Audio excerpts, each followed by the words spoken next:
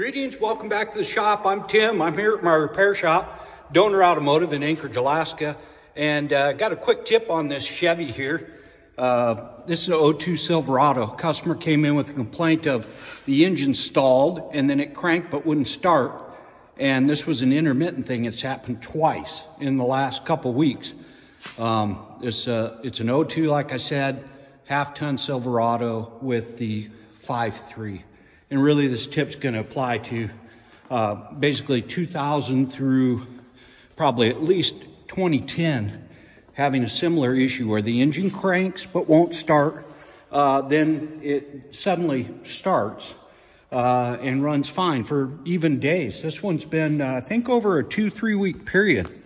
So it's not, of course, doing it right now, but I think we've gained enough information to determine what's going on. So now it starts, and I've checked the codes, and it has no codes in the computer control system. Of course, everything's functioning normally, so it's pretty hard to figure anything out, except for the telltale sign, which was a strange noise from the fuel pump area. I'm going to energize the pump and see if you can hear it.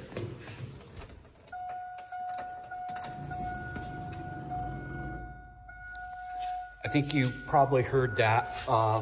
It's definitely a louder, low-pitched type of fuel pump noise that is common with a failing fuel pump. So when you talk about an intermittent cranks but won't start, go to turn it over and it's nothing, no fire. As far as this vehicle platform goes, your number one issue, especially if it's getting spark, but even if it's not getting spark, a condition of cranking but not starting on this year model platform is going to be most commonly associated with a faulty fuel pump or faulty fuel pump wiring.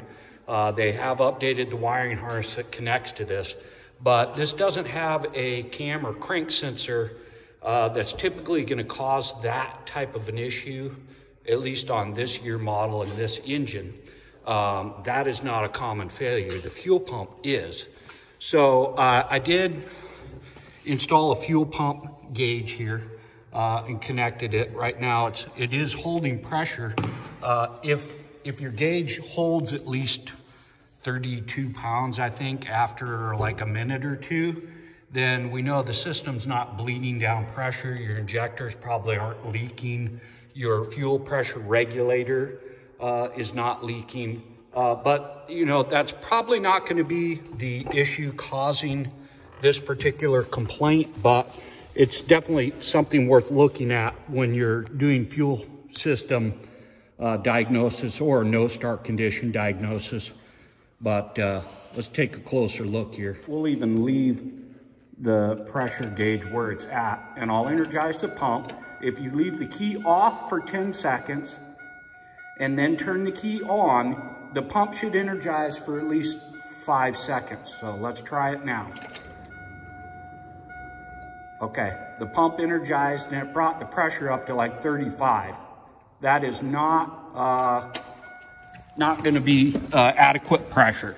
You should be maintaining 50 to 60 PSI under that test. And normal if you lose a little bit of pressure, but it should not immediately bleed off to zero. That would indicate something else going on. If you are losing pressure rapidly and you have a condition where the vehicle kind of floods out, that's a separate deal. It could be related to fuel injectors leaking or the fuel pressure regulator, which is a common leakage point. Then it's getting too much fuel into the engine per se, and could create a condition where it's flooded on restart. It runs rough after it starts up. It's blowing out black smoke. That's kind of a different deal. That was not the symptom that was described to me. But if that's the case with you, definitely worth doing this fuel pressure test again, identify it's leaking off pressure, and then try to determine if it's a fuel injector. May require pulling the fuel rail and looking. Check your misfire monitors, might lead you in the right direction. fuel pressure regulator, pull the vacuum hose, check and see right there at the regulator if the fuel is leaking into the vacuum side. But I've reached the conclusion, I think, with the information we have. It's not going to act up on me as far as not starting, but we know it's got low pressure, and we could probably spend an awful lot of time doing all sorts of checks, but I think we have enough conclusive information to determine the pump is bad. So we're going to pry some of the original equipment pump with updated wiring harness and get this put in there. I did want to take just a minute today. Of course, we're in the middle of this Chinese flu outbreak, the coronavirus deal. And, you know, especially to any of you out there who are kind of on the front lines of this, and I'm talking healthcare workers that are knee deep in this deal, man, we're praying for you, and tough stuff. So you have our thoughts and prayers. Even you auto workers, you know, you're kind of the next tier of frontline workers, and a lot of you are not able to sit at home. We're kind of out there trying to get a paycheck. We're a critical infrastructure support business. So Tanya and I are here with the doors open, trying to assist people in this time, and like many of you are. And we're doing everything we can to prevent the spread of illness, and at the same time help and serve our clients and keep our business running. So for any of you, for everyone, you know, we're in the middle of this deal and facing financial and health hardships and the potential for that. You know, our prayers are with you. We're in this together, and I think there's some bright days ahead for this country and our planet, as long as we stick together and help each other out. So thanks for watching. We'll catch you next time. Have a good one.